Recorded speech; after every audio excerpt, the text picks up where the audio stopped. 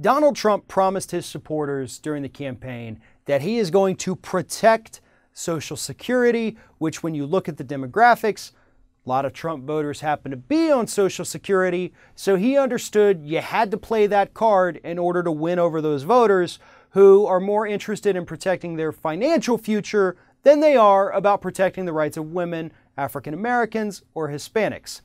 Nonetheless, Trump made the promise, and already, as we see him putting together his transition team, 2 of the 4 people that he has picked to be in the Social Security Administration are Social Security privatization pushers.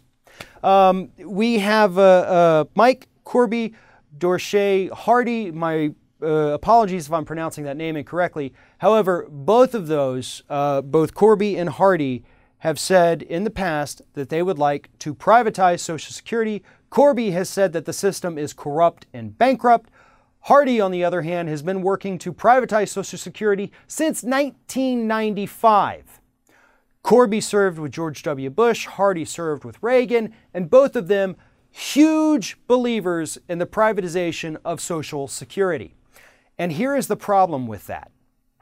Half of the Social Security Administration leadership would be made up of people that want to privatize this system that has worked well for decades. The problem is that during the George W. Bush administration, 2005, 2006, that push to privatize Social Security became stronger than ever.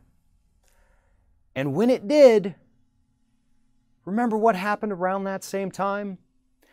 Stock market, housing market, all the markets began their downward slide that led to the crash of 2007 and 2008. Had Social Security been privatized during that time, had the Bush administration and his advisors and Republicans in Congress been successful in privatizing this program, it would have lost well over $1 trillion. It would have effectively been bankrupt.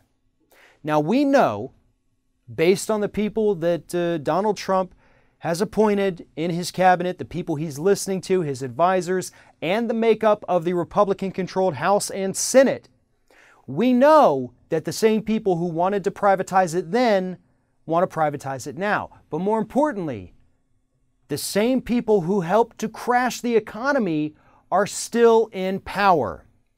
So yes, it is very likely that we are looking at another potential market crash coming at some point during the Donald Trump administration, based on the fact that the same people who did it before are in power today.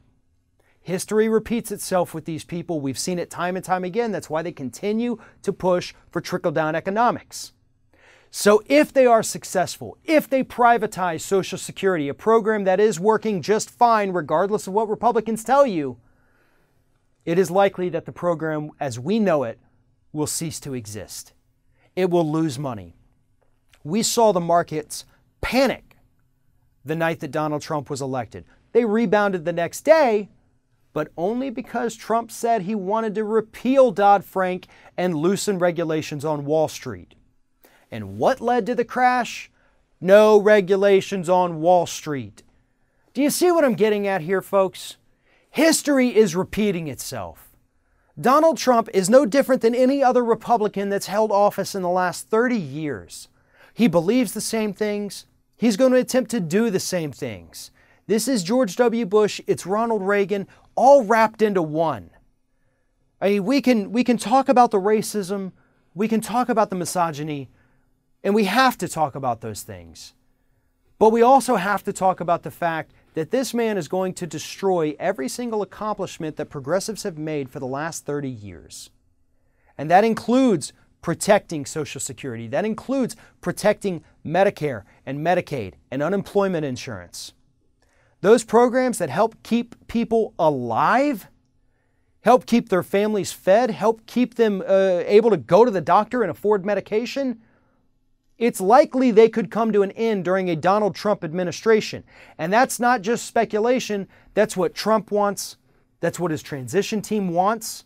That's what Paul Ryan, Speaker of the House, wants. These are plans that they do have. I want everyone to realize that. This isn't speculation. This isn't wild guessing. This is the plan that they have laid out. And that is what we're up against for the next 4 years.